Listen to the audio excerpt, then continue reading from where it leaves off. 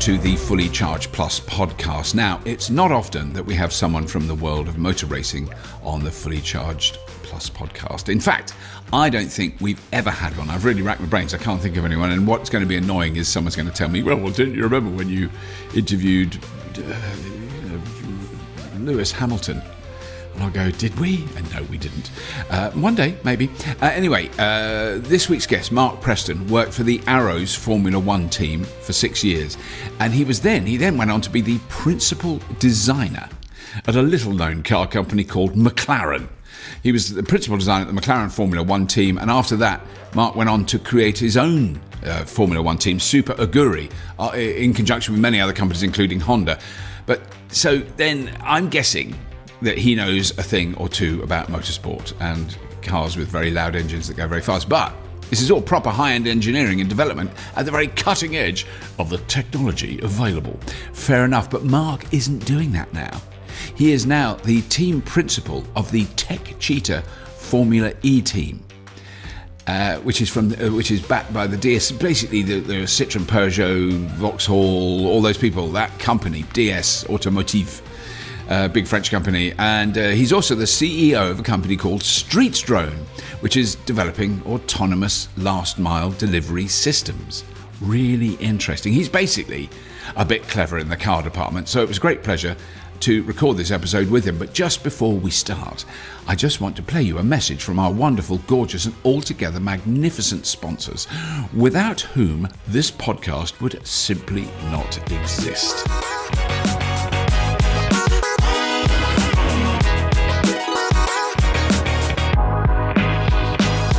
My Energy is putting the I back into British innovation. My Energy is putting the I back into inventing the future. My Energy is putting the I back into inspiring a nation. Recharging the world with green, smart energy. Charge your EV with your PV and more. Visit myenergy.com and help to spark the green revolution. My Energy. Driving the charge to a greener future.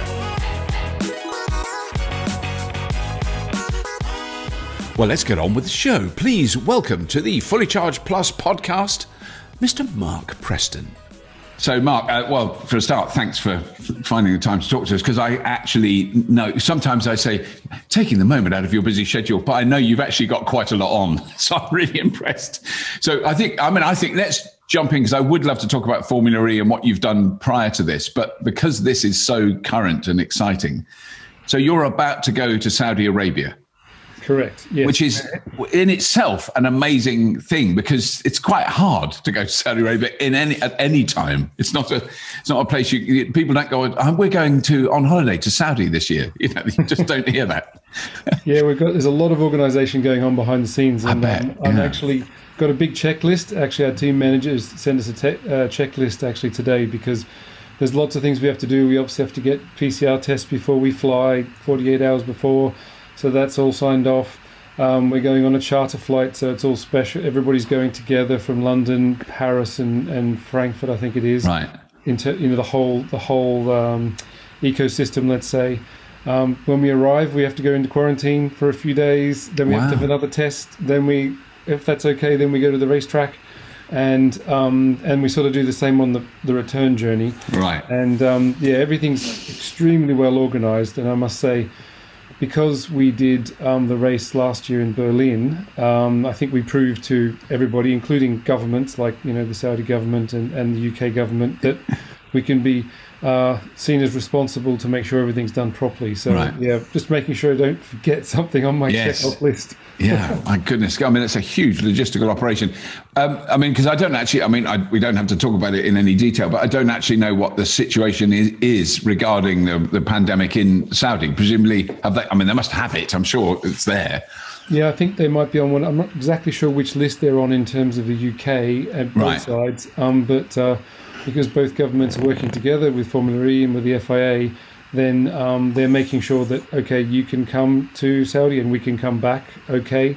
Right. We just have to go through all of the procedures and processes that they're defining. So I think it's a special exemption, but because we're doing all of the things that they've asked to do a sporting event. Yeah, yeah. But because how many, I can't imagine how many people are involved. I mean, I've been to, I think, 5 or 6 Formula E events around the world, and there seems to be a lot of people. You know, when you like, if you walk along the pit lane, it's not quiet. There's quite a lot going on. So the big-ish teams. Yeah, we have the difference between what we've got, let's say, in F1 is that we're actually going down on the number of passes allowed. So at the track, we're allowed to have 17 people who can touch the car as such. That's the mechanics and the engineers. They don't let me touch it, so that's okay. I'm not in the 17 because, you know, I'm irresponsible. No. But there's a few of us that don't touch the car. So total, we probably have up to about 30 people that travel. That includes all of the support staff for sponsors and guests and people like that. But the actual core people that are allowed to work and touch the car is only 17. Is only 17, yeah. And presumably the driver, they're generally allowed to touch the car. It's over and above. So the 2 drivers, and then we also have a reserve driver. So, They're allowed to touch the car as well, yes. So, I mean, because it has been such an interesting... So I'm not a big sport fan, I've discovered, but I was so blown away with Formula E, and I was quite involved with it televisually before it started. I did a lot of stuff for ITV about the batteries, about the motors, about the design of the cars, all that stuff. And then I went to see some races. I haven't really kept up with it. You know, it depends if someone's, you know, I think the last time I went out, I think it was JLR he said, come with us, and had a jolly with them in Paris. That was Paris. Oh, yes. But it is, I mean, it's so fascinating to see how rapidly the tech has developed. Because when you look back now at the first generation Formula E cars, they didn't go very far. I think is the thing we can say. They weren't slow, but they didn't go that far, did they? And that was... When did you start getting involved in electric cars? You've been doing it for quite a while, haven't you? Long time, yeah. I mean, yes, I can't remember. Well, certainly, I mean, I've been doing fully charged for coming up to 11 years now. So, yes, it's been a while. So I first started looking at electric cars when I helped Oxford University looking at spinning out a company called Oxford Yasser Motors. Oh, God, right? Yes. So, I know, Yasser, yeah. And back then, I think that's when Top Gear did that crazy car that was driving around Oxford. What was that called? They built the one that looks out of cardboard boxes, it looked like. Yes, yeah. So I use that now in my presentation to sort of say that's where it sort of... Yes, that's how it started. About that time. Yeah. And now when you come forward to what's possible now, it's... I mean, at the beginning of Formula E, and you know this because you were around at the time, most people thought we were crazy. That's number one. Yeah. And most people said, you're never going to get a race car to work, an electric race car. And so... Yeah, all of our friends in F1. So I started in F1 before. Right. And most of them thought we were crazy. But now, you know, we've got a lot of people in Formula E that have come across from series like F1. Yeah. Like that, so. I mean, it did seem hugely unlikely. I mean, I remember I interviewed an amazing man. I think he was Turkish battery engineer at Williams. Yes. I'm sure you know him. I can't remember his name now, but he was such an extraordinary man to interview. It was an absolute joy. And when he showed me the kind of huge box that that original battery pack went in, and the kind of engineering that went into protecting it for a high-speed collision and keeping it cool and keeping it all that stuff was amazing. But I mean, since then, I don't even know I can't remember what the capacity of that battery was, but it wasn't that big by today's standards. We had 28 kilowatt hours. 28 kilowatt. Wow. Yeah. That's incredible. So we're obviously double that now. I've actually been doing a little bit of research to make sure I know a few more of the numbers to compare a road car, because I've got a DS3 crossback, the E-Tense one. Right. Yeah. So I'm learning a bit more about the things that are similar from the race car to the road car. And actually been working with DS to understand some of the parameters on road and race. So right. The race and the road car have around 50 kilowatt hours battery now. Usable capacity, Yes. So that's interesting. So you can carry out a full Formula E race with 50 kilowatt hours. Yes, correct. Right. That's just, But some interesting statistics, because I've been looking at this, is that the driver has to save around 35% of energy to get to the end of the race. Right. So if they don't save 30% of energy, they won't make the end of the race. At least racing at speeds that, you know, could be competitive. So that the FIA deliberately calculates the race. Well, it's 45 minutes, but the track was worked out so that you basically use the entire battery's energy, but you have to save that much energy in order to finish. Right. So if a numpty like me, I wouldn't drive very fast because I'd be too scared, but did the same distance around that circuit, like not in a race, yep, I would use up because I wouldn't be as good a driver, I would use up pretty much all that capacity covering that distance. Yes. So they've got to really be clever and work out how to, because that's some of the things I don't know now. Because I do remember talking about it at the time, and this is so before there hadn't been a Formula E race when I was interviewing people like this. But does the driver have quite a lot of control over levels of regen? Yes. So because that's going to make the difference, I would imagine, if you're doing 120 miles an hour and you need to slow down a lot to go around a corner. So I've got a little number here. So, in your DS3 crossback, when you lift off in what's called the B, the braking mode, yeah, you get about 0.13 of a G.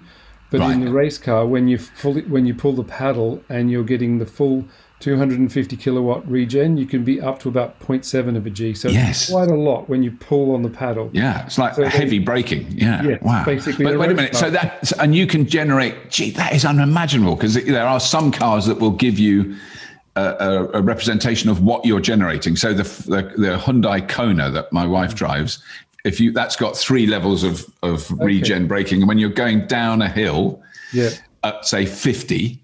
It's putting out like 55 kilowatts, which you think that is a rapid charge. That's amazing. But but in the Formula E, is it 250 kilowatts? Yes, regen mode. It's insane, isn't it? I mean, it's only for a few seconds, but it's still a huge jolt of power, isn't it? Wow. Yeah, exactly. And that's what. So we're playing around with.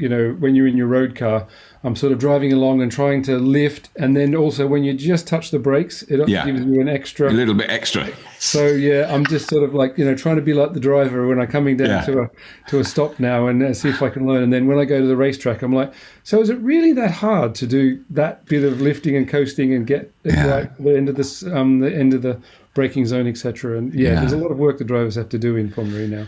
Yeah, I would imagine they're really busy, and like maintaining your focus on that aspect of it. I mean, because you'll know, Formula One driver. Because my brother worked in that industry for a long time, and so I've sort of grown up with it.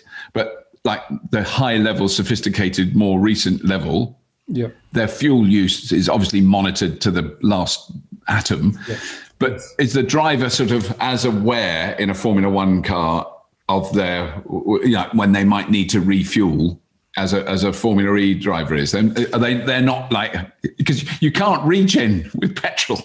Yes, exactly. So, to answer the question, in a Formula One car, they'll be told the strategy level to be running. So it'll be pre-calculated that to get to the end of the race, running flat out, they need to be at this strategy level. But in Formula E, you've actually got to pull the regen paddle to put energy back into the battery. Whereas the F1 car's only got a certain amount of battery it can store per lap. Yes, so they do. I mean, there is regen on a modern Formula One car, I suppose. Yeah. Exactly. So there's a lot more work for the driver to do in Formula E, because not only when you do regen, you also lift at the end of the straight. You lift to save some energy. Right. Some racing you have to do that in Le Mans sometimes, but F1 I don't believe they have to do that in the race at the moment. But at that time, that's when someone can overtake you. Because if you're lifting to save energy, they might say, I don't need to lift this lap, so I'm going to go straight past you. So they're concentrating on saving energy, racing, thinking about the strategy, and then the engineers will tell the engineers how much amount of battery is left. Right. Because that's a deliberate thing from the FIA to make it harder for everybody. So we have to the driver has to tell the engineers what amount of energy they got left, and then the engineer. So the engineer, like in front of all the laptops, they can't see the battery level. No. I didn't know that. Wow. Okay, So the driver really does have to keep an eye on that. Yeah. So he has to keep an eye on that, and then he also has to keep an eye on the temperature, basically, of the battery. Yeah. So we basically predict so that just as we're crossing the line at the very end of the race, it goes to 0%. Wow. So one of our engineers, Pascal, he's the head of strategy, and he's very happy when he crosses the line and it's exactly on 0 in the battery. And it's funny because I've been driving my, the road car again and thinking, can I drive and get home with exactly 0 as I cross? but I haven't got enough tools. No, yeah, that is quite complicated. I mean, I think I've done. I mean, I've deliberately run out to see what happens. The car stops. Yeah. But then I got back here once very late at night in a Nissan Leaf, and it was at naught. So I didn't know, but I actually was only at naught for maybe the last 2 miles, and most of that's downhill where I live. So I thought I'll get home. Doesn't really matter, and it was fine. But that was the only time I've done that. That's in 10 years of driving electric or that particular car. But then I had a really important question, and it'll come back to me in a moment about that. Damn, it's so annoying. Well, I suppose the big question is, which is certainly an important thing, is that transition of the technology. I mean, Formula One's a good example. The stuff that was developed in Formula One cars that did eventually find its way into traction control and disc brake. I mean, if you go way back, it is literally disc brakes, hydraulic disc brakes were certainly a racing car invention first. And are you seeing that, or are you aware of that happening with Formula E? I mean, I suppose the best example I can think of that comes to the front of our minds is that in the season 1, we had 5 gears, if you remember. Yes, of course, it had gears. Yeah. And I think at the beginning, certainly before Formula E started, myself, when I was discussing with a number of engineers, we weren't sure whether it'd go the way of the quick shift gearboxes for F1, where they can shift simply with electric motor of a different size, or it'd be one motor. And at the time, I don't believe anybody had enough technology to do that. But over time, everybody's iterated down to a single direct drive ratio. So I think you can see that has really been worked out. In the beginning of Formula E, we couldn't do a full qualifying lap and come into the pits without potentially overheating the motor, but we don't have any of those problems anymore. We don't worry about the overheating of the stator and other things. The battery, there was more people that would get to the end of the race and actually overheat the battery, and it would switch off. Right. I don't think that's happened for quite a while now in Formula E. When I talked to the guys at DS, a lot of the initial work they did in the first seasons helped to guide the engineers in the road cars about regen, what was possible, what made sense. So of course, when you go towards one motor direct drive in racing, then of course that you can get confidence when you're developing a road car and say, well, in racing it worked, and we were competing up against Nissan, Renault, Porsche, Audi. So we won against them, so it must be a good solution. So there's also a lot of processes, I understand. So some of the things that we use for designing the motors and those sort of things, the techniques and processes can also go over to the road cars as well. Right. So the other thing about racing I've always found is that you can take more risk because we're really only taking 1 year of risk. So with the powertrain gets homologated every year. Right. Whereas when you're developing a road car, of course, you've got to do it. And it might be on the road for 15, 20 years. So you've got to make decisions that we're going to stick for that time. So experimenting in racing and trying things and checking if things work, and then saying that's solid, it works in racing, that should be okay for the road. That's the kind of confidence levels that I believe, come to everybody. I mean, I think it has. I think you can sort of sense that the technology would always have developed, but I always get the feeling that it just pushes it faster. I think, in that understanding, and probably the design of electric motors will have been adapted because they'll have worked that out. I mean, it's interesting you mentioned Yasa Motors, because that was one of the very first companies I went to visit when I was doing Fully Charged, when I first started it, because I was just fascinated by it. It was such an unusual story for a manufacturing company in the UK to start and actually make stuff that then goes on to be used in, the land speed records and all kinds of amazing applications those motors have been in. Yeah, I understand they're going quite strong, and I was talking to some investors recently, and I think they're going from strength to strength at the moment. So they're still out there making electric motors. Which is amazing. And they're so, refined and exquisite. I mean, they're just amazing pieces of machinery. They're like sculptures, aren't they? They're stunning. Yes. They are indeed. But they're not used in Formula E, are they? Their motors are not. I don't know if they supply anybody in racing. I do believe they did at one point, but I'm not sure if they do at the moment. Right. There may be some of their technology somewhere in there. Yes, I bet. But then that's one thing. So that's the thing I remember very clearly. The very first season, the cars were effectively identical. other than the suspension and steering. I think the teams could adjust that. But so now that's no longer the case with Formula E. You can actually build your own car within the specified. Yeah. So in season 1, everybody had the same cars and the same gearbox and the same powertrain. Then season 2, they opened up to allow the manufacturers. So we're with DS Automobiles, and so they do the powertrain. And that includes the rear suspension. So they do the powertrain, not the battery, but the main powertrain. And then we work together with them on software. So the software is quite open. So a lot of the work we do is basically on software. So optimization, techniques for saving energy. So that's why a lot of this, learnings can go back to the road cars, because it's a lot of software and development at the moment. That is really interesting, isn't it? That has happened, because I don't know. I think it is one of those sports that people who are interested in electric cars and that area of the world, so the energy transition in the broadest possible sense, are very aware of it. But I don't know how far it's gone and what the impact has. Because if like Saudi Arabia is a good example. They kind of got an economy that is built on fossil fuels. I think that's not an exaggeration. Yeah. So for them to then witness, really impressive machinery flying around at an incredible speed with an enormous sort of, team structure around it. It isn't like it's one mad professor with an electric car that goes quite fast. It's clearly a big organization, which is what has always blown me away about it, is the scale of it is impressive. But I'm fascinated to know how the general public in Saudi Arabia will respond to that, and how they, does it, you can't bloody judge at the moment, but in the past, the crowds have always been, I've always been really intrigued by the crowds at Formula E races, because it's a different experience. I grew up near Silverstone. I went to Silverstone, saw Formula One racing, and your ears were bleeding when they started. The noise was unimaginable. I grew up in Australia, so with V8 supercars and those kind of things. And until I finished in F1 in about 2008, when I used to run Super Aguri at Formula One with Honda. Right. And at that point, I knew nothing about electric cars. I'd never even considered that, you would ever drive one or think about one.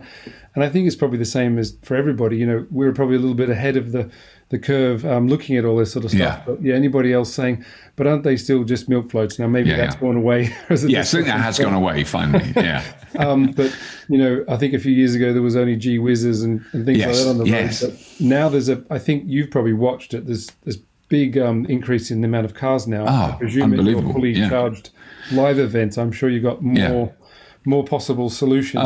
It's terrifying. Yeah. Well, we just done an episode where I think we listed 74 cars that are available in North America and Europe. So nowhere. But it is extra 74 different cars. So some from the same manufacturers, but a huge range, and that is now, and all we know is this massive list of cars that are being launched in the next 12 months. It is it's exhausting, actually.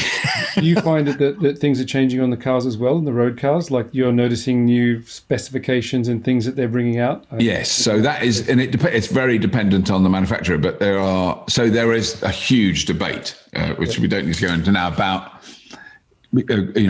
built ground up cars. So your i3s, your Nissan Leafs, your Zoes, and then things like, in fact, a car that we've got going out today, the EC4, Citroen EC4. Sorry, I just had to remember what it was.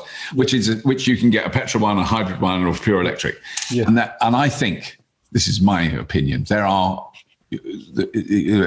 forced to make compromises in that, because you're making that on the same production line. And when you see that happening, it makes sense to build a motor, the control system, the battery management system, all in a block that is essentially the same size as an internal combustion engine, because you've got somewhere to put that. And when you don't have that, I can't help thinking that's a better idea. But I totally understand the economics of it, because you've got this massive production line. Are you going to scrap that, throw that away? And that is now happening. Volkswagen, for example, have changed their production line, which is where they make the ID3. Yeah.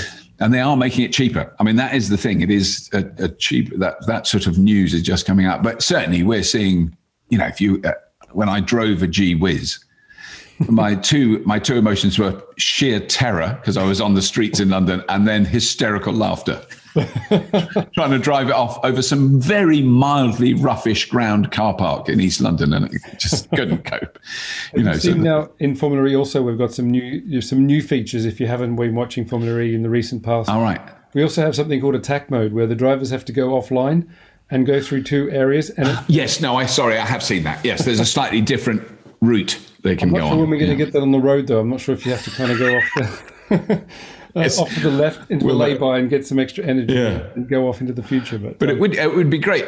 Certainly, I know our listeners would love it, because when you see it, I mean, when you stand by the track and you see one go past, they're going fast. Yes, that's fine. And the noise, I find the noise fascinating. So the last time I remember being really close trackside was in Paris. Yeah. And there was I think that was the first time they had the I-Pace race. Yes. Beforehand, and there were a couple of quite bad shunts on that race. But what was fascinating was, if that had been a saloon car race with V8s like you would have in Australia, you wouldn't have heard any of this. But what you heard was what it reminded me of was when my children had a plastic box which they have toys in, and they've got a string on it and they're dragging it across the patio. There's a really weird sort of hollow plastic grating noise, and that was the sound of bits of I-Pace racing bodywork that were hanging off because they rammed into someone else. And then the guys would come out and sweep the track of lumps of plastic, basically, that had come off the cars. It's interesting, isn't it? You get to hear a lot more, like totally different sounds, don't you? Yeah, when they're bouncing over the curbs and things like that. As you say, an accident sounds a lot more sort of dramatic when someone hits the wall and you can hear it. It's funny, sometimes we're in the garage and it's quite quiet, and we can tell something's happened because you hear the roar of the crowd. Right. So, like, you'll hear this big they love a crash noise, and you're like looking on the TV going, "What's happened? What's happened?" So when there's a race going on, are you in one of those with all the screens with the headphones on? Yes. Very cool. That's where the cool people are. I can tell that. It's a bit like I watch the numbers, and it's a bit like, I don't know, in the Matrix. I got so used to watching just timing screens. I think sometimes when my wife watches me, she said, "What are you actually watching?" And it's like, well, I'm watching all the numbers. I know what all the numbers mean and how it all works together. But yeah, when there's a big ooh ah from the crowd, then you know that something else has gone on somewhere around the track. So you're quickly looking to see what's happened in the race. Yeah. Because, I mean, what are the sort of basic stats? The kind of, I mean, do you know that the kind of 0 to 100 kph or all those ones? I have no idea what those are now. So let's see, what have we got here? So XL, it's about 2.8 0 to 100 kilometers an hour, whereas the normal DS3 is about 8.7. So pretty fast. That's painfully fast. I mean, I've experienced it. It's not relaxing. Yes. We're about 230 kilometers an hour top speed, but that's optimized for the racetracks. So we race in city centers, and so that's the optimization. I think the car could do about 270, 280 if we just weren't worrying about optimization. So F1 is in the realms of 320 normally, so not that far away, but we race obviously in completely different tracks. No, it's a much tighter track, isn't it, always? So we've got about 100 kilometers range in the car, so that's approximately how it turns out, because the race is over 45 minutes plus 1 lap. So one of the difficulties compared to, say, F1 or something else is how many laps you've got to do. But with us, if the race happened to be a bit slower or a bit faster, it changes the amount of energy you're going to use, because it's 45 minutes, but you might do a longer distance. So that makes it a bit difficult. Wow. So people can make a mistake, in that. We run sort of like 900 to 1,000 volts, whereas, most road cars are, well, anything from 48 up to sort of a few hundred, although the Taycan is now quite high, isn't it? Yes, single gears. We don't actually charge that fast at the track. So because now you don't. It's no real need to, is there? In that sense, you don't need to be able to do it in a few minutes. I mean, so we've got about an 80 kilowatt charger at the track, but we also sharing the power amongst all the cars. All the cars are charging at the same time. So all 24 cars will be charging around about the same time. So it has to fit within a sort of an hour of charging. So. So that's kind of some of the numbers that that we're working on. I'm trying to get some more interesting numbers, about how much energy we save and things that are easy to remember. Yeah, but I mean, those ones, I think that's the critically important thing. And the other one, which is, I do remember being fascinated by, was where the power to charge the cars came from, because obviously that was an issue that would always be, a kind of a point of attack if someone wanted to have a go. Well, it's all right, it's electric, but it's powered by coal, all that stuff, which we hear all the time. But then the one at the time I saw it, and that was at the Berlin race that was an early one. Yeah. There was the big generators that we're running on, biodiesel or whatever at the time. Is that still the main source? So switching over, because in the first years we used something called aquafuel. That's it, aquafuel, yes. Stuff. Yeah, they probably got you to drink it, did they? I can't remember. Yes, I think I did taste it, yes. Yes. They did, yes. I'd forgotten that. Yeah, they gave me a little glass with it in, to show that I was the mug that did it. And there was, yes. So in the beginning that we used that, but they're transitioning away from that. In the end, the target is to have either grid electricity, so if we're in the right places. During this season, I can't remember exactly which races are from grid energy, which ones are going to be from sort of the biofuels, and there may even be some races where there might be like a hydrogen possibility in the future. So the target is obviously to have everything. Grid would be easiest, but weirdly, even when we're racing, let's say in Paris, you can't find a big 3-phase output in a park. No, that's the scale you need. No, you need. But some of the racetracks, we can go direct into the grid if the racetracks have got the right connectivity. Yeah, and then you can obviously purchase green energy, renewable from the grid. Because some of the places we've raced, I've been trying to get some of my statistics there as well. Places like Uruguay, which are now 100% renewable. I think, something like that. Yeah, or very close. Yeah. Yeah, and I'm quite amazed at over the years that we've been doing this at how fast the UK has been growing quite dramatically, hasn't it? Some big announcements now of those big wind farms off the North Sea and stuff like that. That's some of the stuff that I've enjoyed the most, I think. From when we sort of all started looking at this back in the 2000s, let's say, to see how many big goals have happened. Yes, you watch these all the time, don't you? But I think the general public are, why should they be? I mean, I don't blame them, but they're generally not aware. I mean, even that, I only learnt that the other day from someone who works at the National Grid, was it because he was asking about how long I've been doing fully charged. But in 2010, it was about 40 to 50%. He said average 40% of our electricity was from coal. Right. In 2010, I had no idea it was that high. Oh, that's big. Yes. It's now less than 1 now. It's just gone below 1. In the last 12 months, it's below 1%. So that's incredible to watch change, though, isn't it? That's what excites me the most. Is that, I think when you start doing something like this, everyone sort of says, "Oh, this will happen," and that's all the negative. Then you just watch things accelerate, and that's the exciting thing to see from when we started to now. How much change has actually happened, and there's still lots to go, but it's been really interesting watching that change over the years. So good fun. So I mean, that is it is a really because can you see I'm sure you discussed this, but can you see where the kind of, in a sense, the next generation of Formula E cars might be capable of, or what you could do to take it to the next level? So the next cars are quite exciting, actually. They're going to be the Generation 3 cars. Right. And so the basic parameters of those cars is they're going to go to, so we're currently at 250 kilowatts for drive. We're going to go to 350 kilowatts, which is actually getting, near 500 horsepower. So it's getting to be quite a quick car. But then also the front wheels will be able to regenerate energy. 250 kilowatts of regeneration from the front. From the front, wow! Yeah. So they're not drive wheels, but they will have a generator attached. Yeah. So there's an incredible amount of that coming. So that's going to be the regen and the power's going up by a reasonable amount margin. But then we're also going to be looking at ultra fast charging. So I mean, really, really high, up in the ranges of the sort of 600, 700 kilowatt range. Wow. So, I mean, in theory, then you could do a much longer race where you pull into the pits, change the tyres, and a massive fat wire goes into the top, goes, yes. So they're figuring out at the moment what makes sense from a the point of view of racing. How long should you stop? How much should you try to put in? And those kind of things. And hopefully that all matches what's happening in the real world, let's say. And we're jumping ahead by enough of a margin that, we're saying to try that in the future, let's say. I think the next cars are going to be, super exciting. I'm looking forward to the day that, part of the reason I started looking at this and, having been in F1, the ultimate car to me would be 4-wheel torque vectoring, so 4-wheel drive, 4-wheel regen.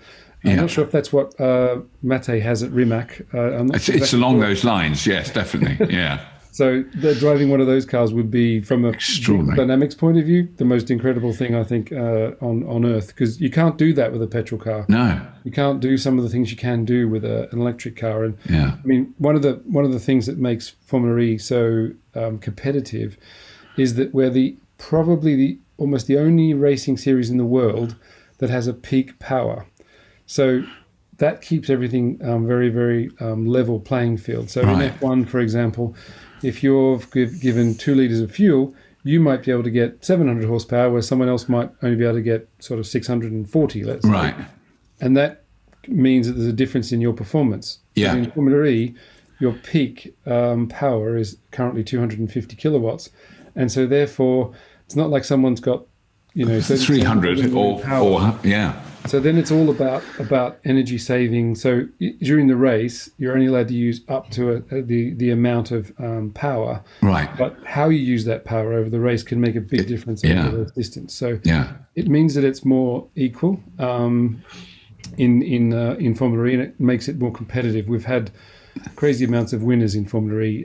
Each season, there's about 6 winners, 6 different winners. So, yes, that is very different, because it's basically, from what I've not been following Formula One, closely, but it's basically Mercedes.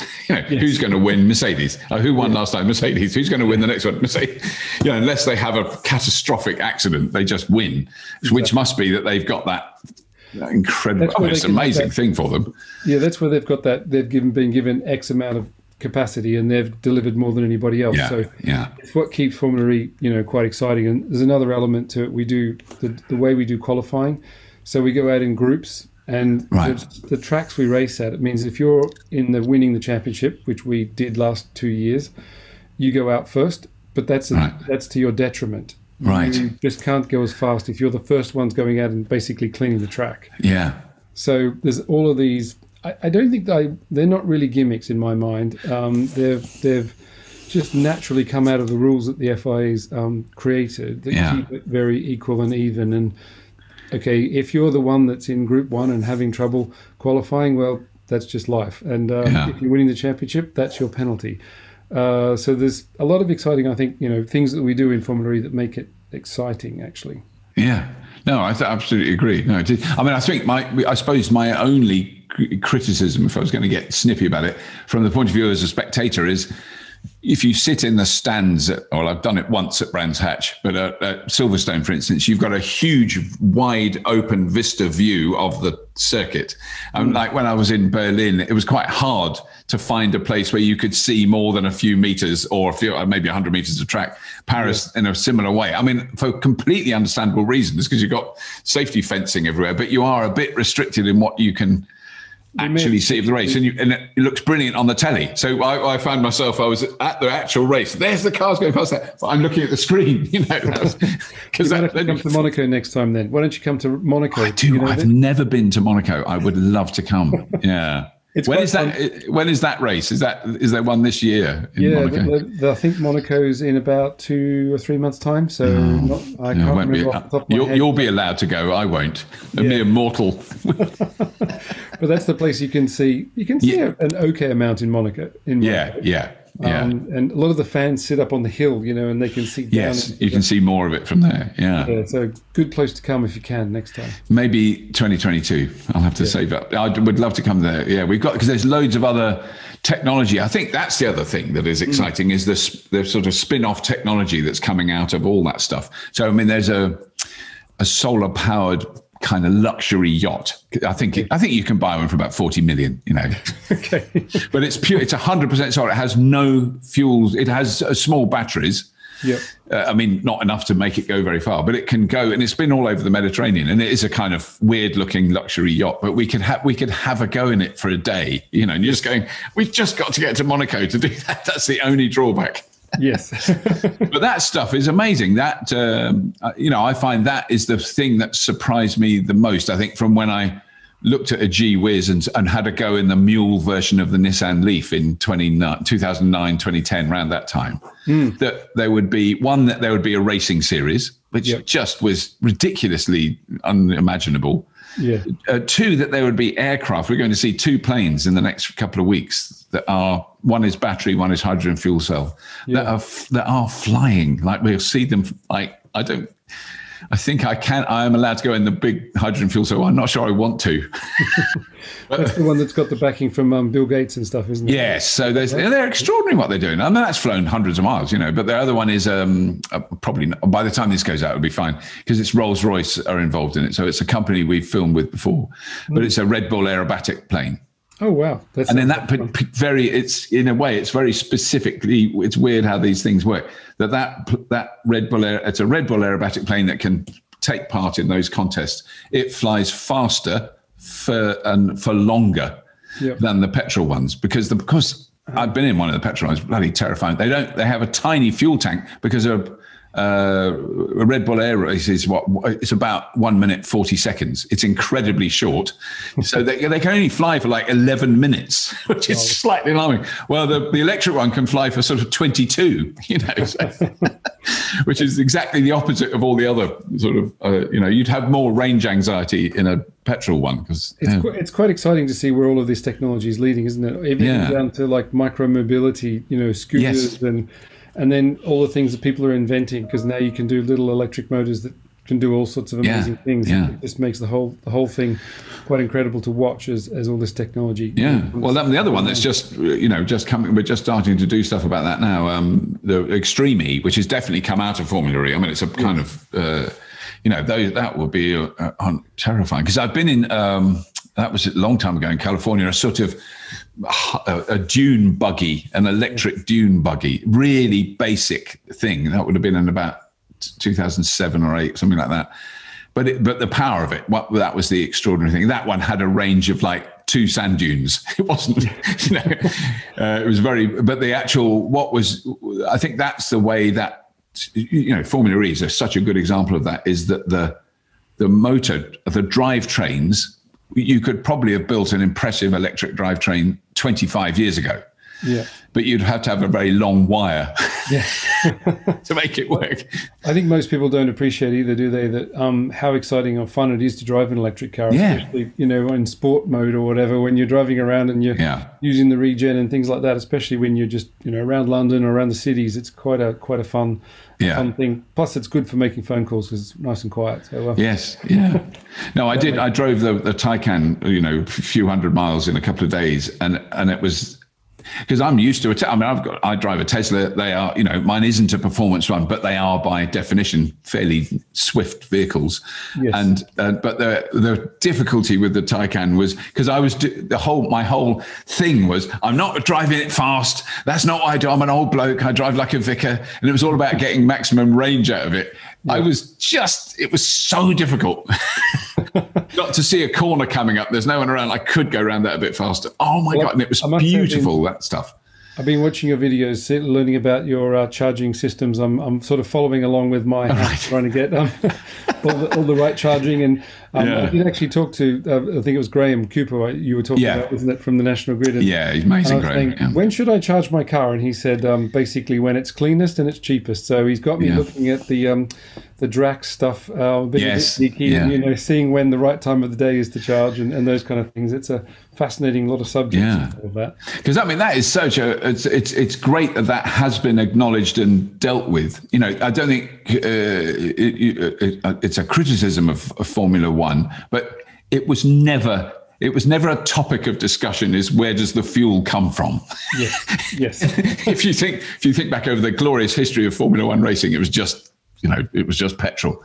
And the fact that it's an integral part of, and it's thought about, and it's a conscious thing with Formula E, I think is really, I've been watching again some of your shows just to learn a bit about where you've been going up to Orkney Islands and things like that. And it's quite curious when you look at the map. You can look at that the app that the National Grid does, and you can see where the greenest electricity is and which time of nights. And it's quite interesting to look at how much wind power we do actually have. Huge amount, in the north of the UK. It's quite incredible how much that's changed. And I think, again, talking to Graham, you've probably said these things that he's saying, we won't run out of electricity, even if everybody has electric cars, because we're just going to charge them smarter. That's all. Yeah. And so there's a lot of people that are saying, I suppose, scaremongering a little bit. But, it is important, I suppose, it is important, the total life of the vehicle. And another thing that Formula E's done, in the recent past is we're the only sport in the world that's been net carbon zero since inception. So they've been logging all of the carbon we've been using, the total footprint, and doing projects to offset that carbon where we couldn't reduce what we were doing already. I mean, does that include the entire sort of race season, like the transportation, the accommodation, all that stuff? Right. Yeah, I mean, freight is, of course, one of the bigger elements of it, because we travel around the world. So we are doing a lot of work in the next generations as to how we can reduce our freight, how can we transport it more ecologically friendly, and then if we can't do that, we'll have to offset the carbon. But there's a lot of work going on always with Formula E, trying to be leaders in that part of it as well. So that's what makes it exciting, is because we're doing not just the racing. There's a lot of things around it that we're doing. We're called TECHEETAH, and we're actually working with the Big Cat Sanctuary in Kent. Looks after cheetahs and lions and other things, and we'd like to try and protect habitat in the future with them. And each of our cars has got the name of a cheetah at the sanctuary. Oh, really? Oh, brilliant! I didn't realise there was that connection. And when I sort of got the name right, that is fantastic. Yeah, so we try to do other things as well, not just racing. And I must say, doing something good for the world as well as racing is quite good as well. No, it is fantastic, because I mean that is the one of the things I was thinking about earlier today when I knew I was going to talk to you was, and it's in a sense it's not to do with the organisation of Formula E or but the locations that you race at. For instance, in Saudi Arabia, it would make an enormous sense to have a 50 megawatt solar farm next to the track that you use, because it will benefit the community all year round. But when you're there, it can then be a real thing. Every single electron that's used in these cars is coming from that, because I've got a feeling that, not having been there, but they've got quite a lot of sunshine. And they do have big solar farms, don't they, to be fair to them? So, and I think they're investing, like everybody's investing, quite heavily. What's really nice to be seeing in the world is that the pace seems to have been accelerated. Really accelerated, And just people like GridServe doing what they're doing with the solar farms next to stations on the motorway and things like that. I'm always excited by how fast things start when they really get going, the tipping point, and it really starts kicking off. I suppose I think I was reading this morning that, is it right that the Porsche Taycan is one of the highest selling Porsches in the UK? Yes. Like that. There's a hint, guys. There's a hint there. They cannot make enough of them. Well, I mean, they're also your home country. I mean, I'm married to an Australian, so I'm very close to a lot of these things. But in fact, someone we know of is one of the big funders. Is the solar farm they're building in the Northern Territories, which I think is going ahead now, is on a scale that no one can imagine. It will increase the global installation of solar by a quarter, I think, in one farm. It's massive. It's multi gigawatt. I mean, it covers a vast area. But I have driven through the Northern Territories, and you could say that there's a lot there. It's most stunning. I mean, it is beautiful, but there's definitely enough space. Yes, you're not damaging anyone. You're not going, well, we could grow crops there. I don't think so, mate. There's not much out there in that arid area. So, as long as you can get a supply line to where it needs to be. Well, it's to go to Singapore. I don't know if you know about it, but it's actually, so it's funded by the fact that they can sell this power at a good rate, because they're putting in a cable to Singapore, so it will be enough to power. It's it's one of those things where they say homes, which is the most annoying way of measuring things, but it's some like 4.2 million homes worth of electricity and battery storage, which they put all the way through, and boosters, solar boost. There's all kinds of.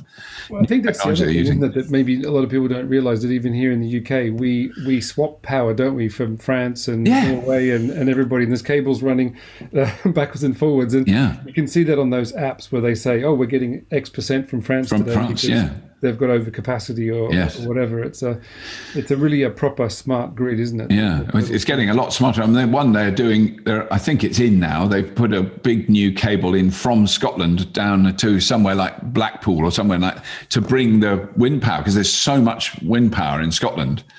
It's a problem of the bottleneck of transporting it. So they've put in a new cable for the first time. We haven't done that since the 1950s. So it's a big, and that's a very clear change. Is that our power station is basically Scotland?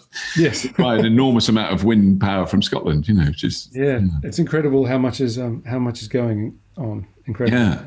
But all those other things, that was, the first time I ever saw and experienced induction charging was at a Formula E event, which is for one of the support cars. It was actually a safety car, yes. Yeah, safety car, an i3, I think it was. Yes. That was brilliant. I drove it back to where it was meant to be parked and, just moved forward, so beep, beep, beep, and it was charging at like 50 kilowatts straight away without any trouble. It was really impressive. Well, another project that I'm working on, I'm involved in another company called Street Drone, which we do autonomous cars. Sorry, that was what I wanted to ask you about. That was on my list. Thank you for reminding me. Let me ask you. Tell me about Street Drone. I was very unprofessional. No worries. I was thinking about the wireless charging, because I think in the future that autonomous cars will need wireless charging. Yeah. It's the most obvious, because then they can just drive and stop and get charged whenever they need to. So they'll have complete control over when they need to be charged. They won't bother going on a journey unless they've got enough electricity, and they'll be smart and arrange themselves. So we've got a company in Oxford. My partner runs that, Mike Potts, and we sell vehicles around the world. So we've got a Renault Twizy, so electric. So we started with a Renault Twizy. So I think there's about 16 of them around the world doing R&D autonomously. Then we've got Can you sit seriously at the moment? Is it possible to sit in a Renault Twizy and it drives you? Yes. Yeah. Because it is the funniest car. I think the Citroën Ami, which I've recently driven, that made me laugh almost as much as the Twizy. But the Twizy maybe you need to bring it down to your live show and absolutely, please, get it to drive you around the track or something. Wouldn't that be brilliant? Yeah. Well, we're at Farnborough in September. That's where we're doing it. But there's plenty of room. We're outside. It's all outside. We're currently doing a project actually up in Sunderland at Nissan's plant, where we're taking what they call a yard tractor, and we're making it autonomous, and it's pulling a trailer between two areas of the Sunderland. Right, taking parts from one bit to another sort of thing. Yeah, right. So that's the next project. And then we also do a Nissan ENV 200. So we've got one of those. There's a number of those around the world, including places like Coventry University and SMLL in London, the test track down there. So those vehicles can be taxis, they can be delivery vehicles, they can be anything. It's all in the R&D stage at the moment. That's where most of it's up to. But we believe that it's all going to head towards the last mile delivery, which we're all finding is being very common. So probably maximum speed of 20 miles an hour. Well, that's what we believe is all you need. So little vehicles that drive around the streets and do deliveries and returns and all sorts of little jobs for you. So kind of like mobile infrastructure that's going around the streets. So that's our target, to get a full level 4 vehicle at least on the test track, and then on the roads in the next 2 years or so. Right, because that makes so much more sense. I mean, I think when I hear people talk about autonomous cars, in the same notion as that we own cars now, I would, I don't know if I want to buy an autonomous car, and I'm always chewing my fist at the back, going, I don't think you ever will. I don't think that's the point. That's not the idea. We don't think that that'll be the case, because just looking after them, making sure that they're cleaned, their sensors are all calibrated, Yeah. everything's working properly. We think that'll be more like operators will do that. Yeah. So it'll be maybe an Uber or someone like Yeah. that will buy vehicles from maybe someone like us to do certain jobs, and then Yeah. maybe Deliveroo has a whole bunch of these vehicles that are operated by somebody different. Maybe Yeah. Avis or somebody Yeah. actually ends up running the vehicles for the delivery companies. Yeah. But I think I can see deliveries. It makes so much more sense because I've seen some kind of prototype Renault vehicles that were the idea of being eventually fully autonomous, and that is. And I used to think, well, how did he get the parcel? Well, that one, the idea was that you would go out of your house. Yep. It would stop outside your house, and a door opens. Yes. And that, so like a postage box, so you get your thing out of that, whatever it is. But you can sort of say, oh yeah, I could see that. I can imagine that working, because I always love that. Any new technology, it is natural human. It seems to be a natural human reaction is you immediately look at a potential new technology and you come up with 87 different utter horrendous end of the world disasters that will bring about. And I don't quite know what that psychology is. Someone must have done a study of it. But somebody said to me a while back, if with Formula E when it started, let's say if you asked 100 people whether it was a good idea and 50 said no and 50 said yes, then you should do it. But if 100% of people say it's a good idea, you probably shouldn't do it. It's very good. So you need a balance somehow. You do. That is a very good point. I'd not heard that one before. That is excellent. Yes, I think that you're absolutely right. There's just been a rush. I just tweeted something about the Ford announcement. Ford made this. I went to their online conference the other day. That they're going to be 100% electric in it. When I think it is the make of car. So there's lots of people who have always driven Fords. Yep. And they've never thought about having an electric Ford. They didn't know it was even possible. They're not interested in it. And they suddenly go, what do you mean? What, Ford are going electric? What am I won't be able to charge it. It's going to run out. Instant, horrendous. People who've never considered it before. And it's suddenly, my Twitter stream has been full of that recently. I think it's like you're getting used to charging your mobile phone when you go down to London for a day or something like that. You just have to be planned and ready and charge it when you can, and it just becomes a second nature. Normal, because I can't quite remember that transition from landlines to, I don't remember going through that, but I certainly remember early friends who had them. So rich friends who had mobile phones when they were called, and they were a big block like that. Were just ridiculously expensive to use. That's crazy. You had to be able to justify it. Maybe you're a very, very senior person and needed to be on contact all the time. Yeah. It gave you 10 times more capability to travel or do things. I imagine that were the people that did in the beginning.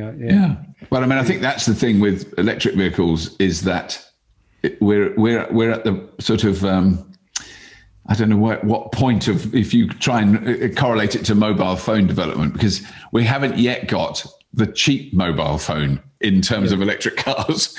That hasn't quite happened yet, where you can, I got this electric car the other day. I just bought it for the week. I'll chuck it after that because it's so cheap. We haven't reached that point yet. I think they say, don't they, that a market tips when you get to something like 18% penetration. So Norway's already passed, isn't it? Yeah. And UK is, I'm not sure where we're up to.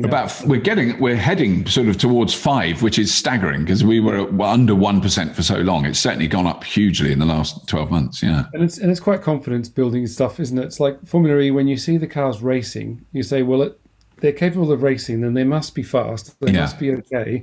They must be able to charge them. They must be safe. They must not just burst into flames when you look at them and things like that. So one thing I do find about motor racing is that at least it's kind of a confidence builder. If they can do that, they must be able to do the road charge, Well, it was also, even just from the point of view of crashing, because I think it was the very first race, wasn't it? There was a horrendous crash, but nothing exploded and burst into flames. The guy got out and walked away, didn't he? That was an extraordinary crash. With incredible amount of safety procedures at the track and, all these things, I think, when we started, people were like, well, what happens if this happens? And what happens if that happens? And like you were saying, the list of 87 things. But now we've ticked them off, and over 6 or 7 seasons, it starts to become, well, don't get too blasé. We have to still be careful because it is still a high voltage device. But we've got a lot more confidence in all of the, using them servicing them, all those kind of things. Traveling. There hasn't been a fatality as a result of Formula E. No, I mean, presumably there's got to have been some bruising if you ram into a wall at very high speed. That's going to hurt, I would imagine. Yes, and I mean, when you see the guys doing the charging of the car, it's a very big process. You have to disconnect such and such, then do this, then do that, wearing a mask, all the proper things. It's a big job, but a careful job. Yeah. But Mark, it's been amazing talking to you. I want you to come back, and I definitely want you to come to Fully Charged Live with the autonomous Twizy. Just be the most fun. That is so exciting, and good luck in Saudi Arabia. I mean, I will admit that I'm quite jealous that you're going somewhere. Well, you're going somewhere actually. Exactly, going somewhere. Bognor Regis would be good. I'm not fussed. Yes, so hopefully we'll have a few good races. It's going to be a night race, by the way, so it'll be interesting. There'll be 2 races. And oh my God, a night race! I'd never even thought of that. Oh my God. Yes. Wow. So, but is it floodlit? You don't have headlights on the cars? No. I do have to check that though. But yes, it is a big lights, just like in Singapore. Right. So yes, that's right. Yeah. So we're going to go there next week, obviously, and have a race, and we're the defending champions in both series. So we've obviously got to go back and race against Mercedes and Porsche and everybody else. So amazing! Wow, amazing. Oh well, good luck with that. I mean, I can't be partial to DS, but obviously, I hope you thrash them. Excellent. Thank you. All right, it's been brilliant talking to you. Thanks so much, Mark. Thank you.